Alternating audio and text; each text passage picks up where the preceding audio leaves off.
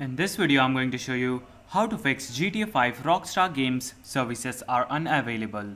For this, go to your browser and type in GTA 5 server. And after typing in GTA 5 server status, click on Rockstar Games customer support service. So here we'll see that our Grand Theft Auto Online server is up because it's showing all green.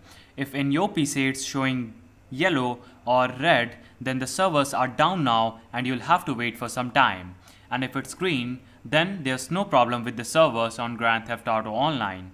So in order to solve this problem, what you'll have to do is go to your desktop and then refresh your PC and go to your start bar and type in Windows Firewall.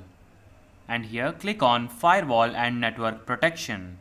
And then what you'll have to do is click on Domain Network and turn this to off. So toggle this option off and then go back, then click on Private Network, toggle this switch off too for this public network, and then go to Private Network and toggle this switch off too. So what you'll have to do is just toggle all these switches off for Windows Defender Firewall and then refresh your PC and go back and try to use GTA 5 again, and your problem would have been solved by now. So that's how you can do it. Like and subscribe if you found this video helpful.